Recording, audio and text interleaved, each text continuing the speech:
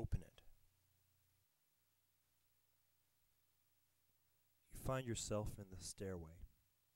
It's short, but long enough to intimidate. Your eyes take a while to adjust to the bright light, but you make your way down anyways. Walking tentatively, you reach the end. There's nothing there but the door. It welcomes you. Open it. You see light.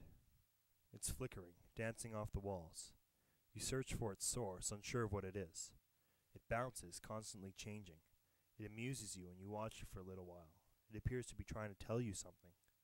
You see people, although judging by their appearance they could be bodies. They sit practically motionless. Their only sign of life is the slow rise and fall of their chests. They stare, their eyes unwavering.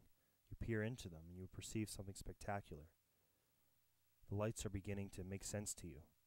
They make shapes, living, moving shapes. You can feel the presence of others, but they aren't there.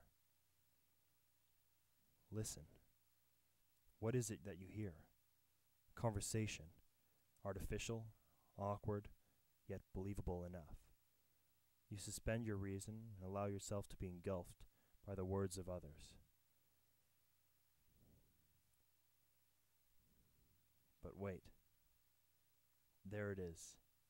Before you can truly understand the nature of what you see, you lose yourself. You stare and your eyes imitate the hypnotized look of those around you. What people around you? You can no longer grasp your surroundings.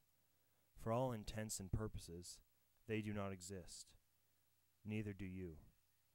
You are just a casual observer of events that have a much greater significance than yourself. Snap out of it. But you can't. You've been captured. You are lost in a world where the simplest of things are the most beautiful things you have ever witnessed. You can't escape beauty like that.